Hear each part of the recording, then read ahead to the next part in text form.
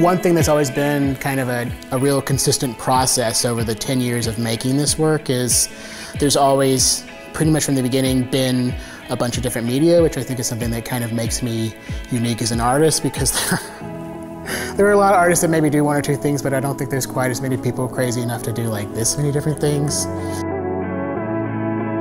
One of the real consistent defining threads of the work is this idea of decoration, really celebrating it.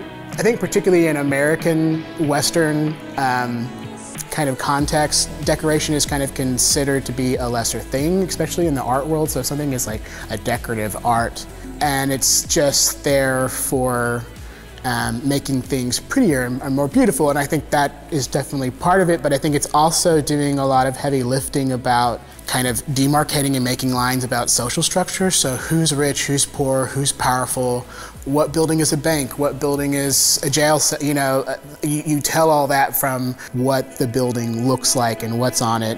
So I think that idea of kind of fighting a little bit for the underdog of things.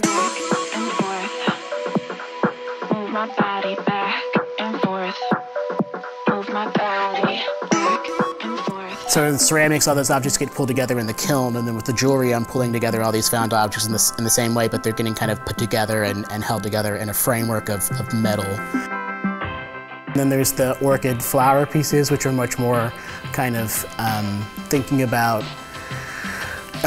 queerness and visual metaphors for what queerness, the experience of it. It's just they're much more complicated than we think. I'm taking porcelain objects that I'm finding in the world, and then I'm putting them into new clay structures, and then that all is refired together in the kiln, so they're kind of like Frankensteins. They have all these other pieces coming from other bodies that are getting made into new pieces. And then on top of that, I'm taking silk flowers and fabric tassels and fringe and all those decorative things and dipping those in slip, and then putting them around the mixture of the clay and the found ceramic objects, and then that all fires together, and when that happens, everything that's not ceramic leaves. The fabric just vaporizes out. It gets up to 2,000 degrees in the kiln, and they're technically slightly hollow. So it's almost like, I think it's like a backwards casting.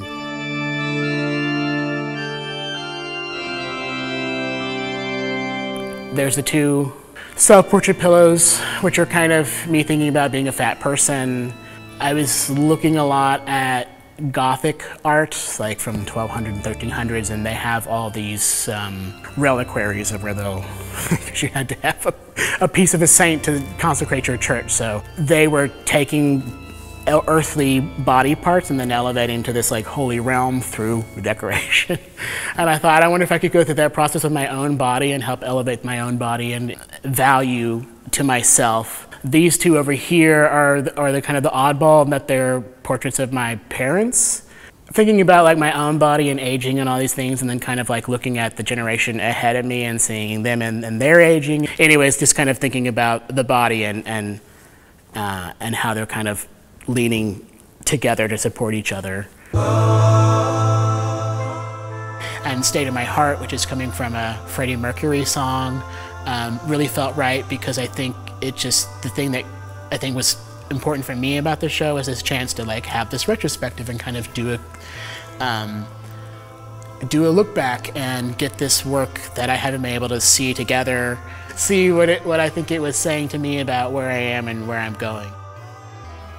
I think in any artwork, it's a balance between the head and the heart, usually. And I guess for me, very early on, I learned that the heart would be the winner. The head is great and good for working through problems of the day. I think the heart is more important to reminding us of who we are as humans and connecting us to humans from other times.